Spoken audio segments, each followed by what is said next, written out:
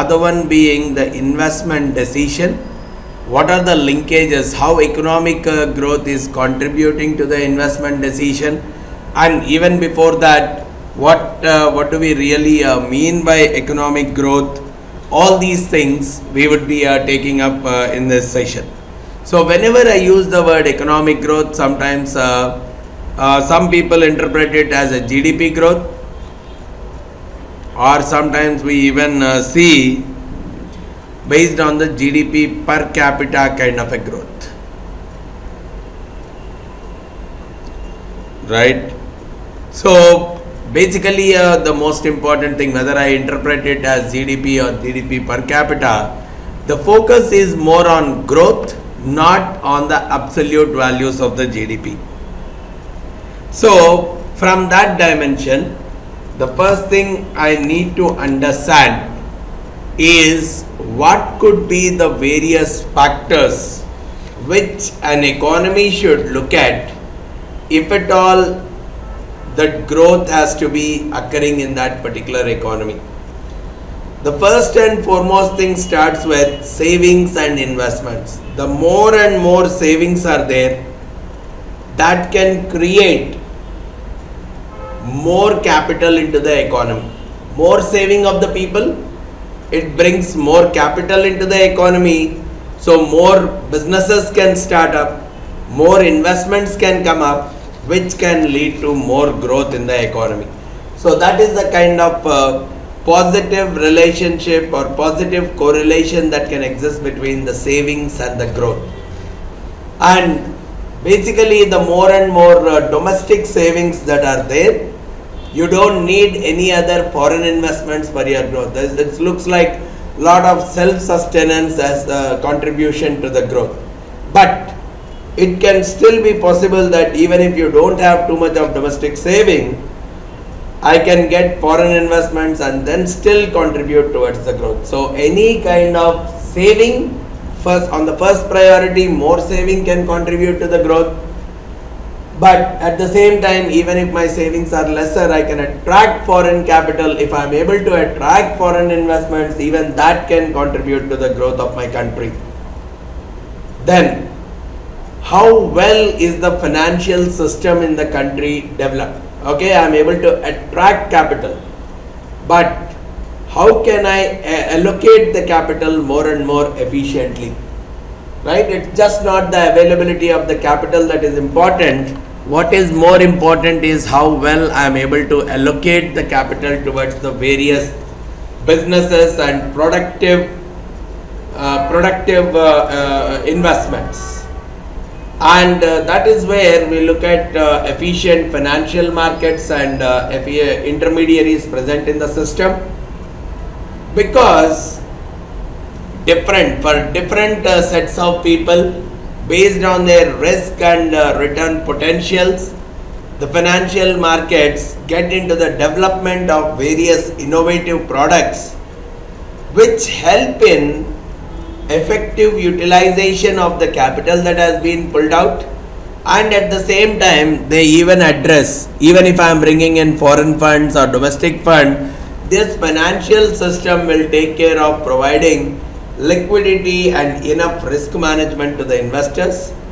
And at the same time, the products like mutual funds or venture capital funds or any of these funds, they are majorly targeted towards pooling the capital from individual investors and then investing in them in a big way to generate the returns out of the major investments also. So even that is a kind of scenario that is typically created by the financial market. So the more established and the more innovative the financial system in the country is, the more it can contribute to the economic growth of the country. And at the same time, look at the political stability. The more and more that country is facing wars, corruption and any other such kind of political uncertainties, probably it's very difficult for those kind of countries to typically raise any kind of a capital. So the possibility of the growth in that country goes down drastically. Same way, if the legal system is not effective, it hampers the growth in the country. Property rights, both physical property, the land, how well are the land acquisition rights, how well is the property right in that particular country, and even the intellectual property rights. What is the kind of plagiarism that is there in that country, or at the same time what is the level of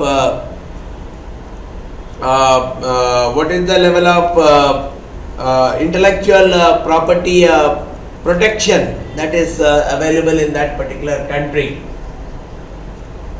All these things can contribute towards the attraction of more and more capital. Let's assume that piracy is very heavy in a particular country. Probably attraction of the capital becomes more and more difficult in that country. Then, to what extent the country is investing in the human capital? When I say human capital, the education system in the country. More and more people getting higher education, more and more people getting professional education. So, to what extent the higher and the professional education in the country is improving? To what extent the health benefits or health system in the country is improving?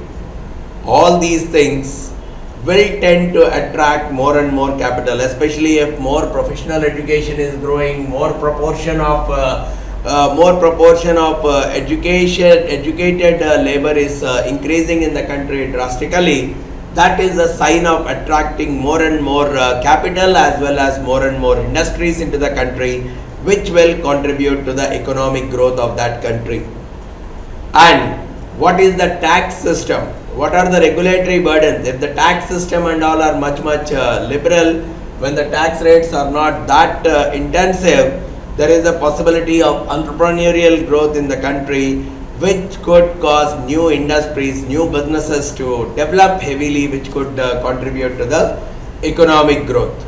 And finally, the free trade, to what extent the country is favorable towards free trade relationship with the other countries in terms of exports as well as imports, because that plays a major role in improving the efficiency and the reduction of costs, as well as it opens up the new markets also.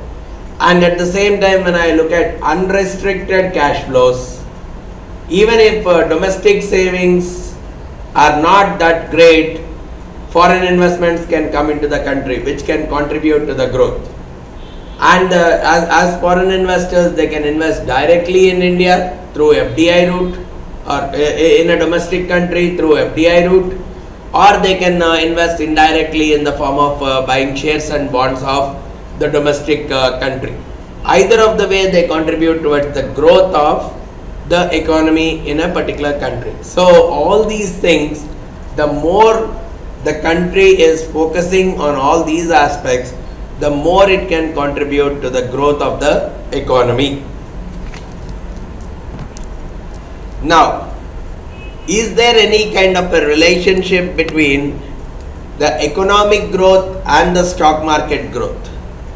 So economic growth is what? Economy growth, we are simply saying, is on the same lines as the GDP growth, right?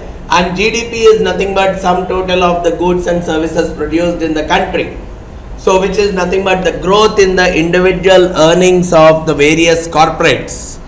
So the growth in the earnings of the various corporate is contributing to the economic growth, and in a way, because the corporate growth is growing, the stock market growth also happens.